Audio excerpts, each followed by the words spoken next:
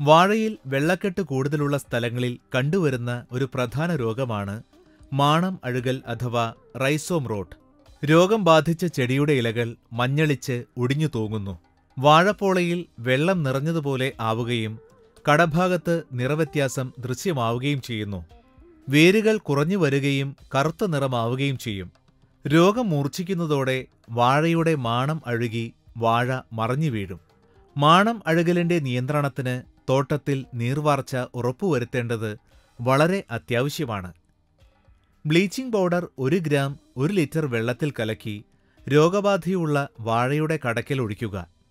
Copper hydroxide 2 gram 1 litre വെള്ളത്തിൽ കലക്കി വാഴയുടെ ചുവട്ടിൽ ഒഴിക്കുന്നതും നല്ലതാണ്. ഒരു വാഴയുടെ കടയ്ക്കൽ ഏകദേശം 5 ലിറ്റർ ലായനി ഒഴിക്കണം. പുതിയ കൃഷി തുടങ്ങുന്ന സമയത്ത് കന്നുകൾ സ്യൂഡോമോണസ് 20 ഗ്രാം 1 ലിറ്റർ വെള്ളത്തിൽ കലക്കിയ ലായനിയിൽ 15 മുതൽ 30 മിനിറ്റ് മുക്കിവെച്ചതിന് ശേഷം നടണം.